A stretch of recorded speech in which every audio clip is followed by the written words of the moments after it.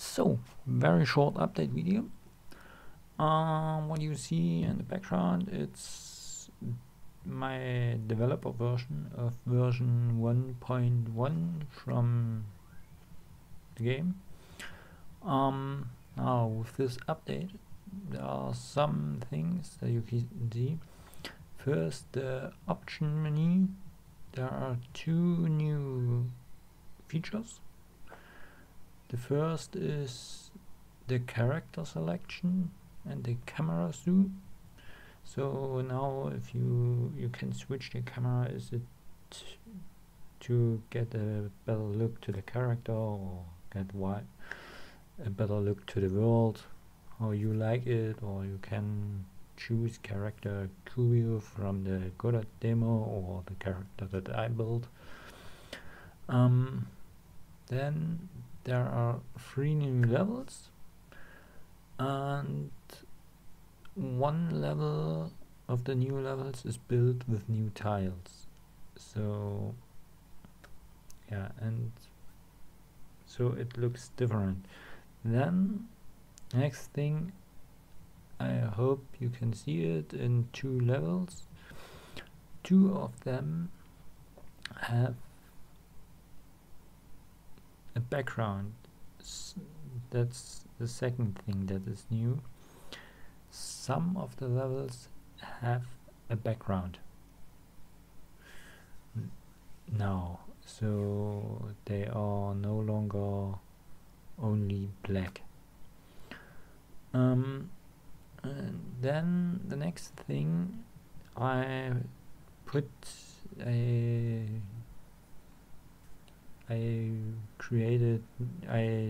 updated level times. The problem was with the testing, I realized the time for level 1 and 3 was too short to get it on the hardest mode.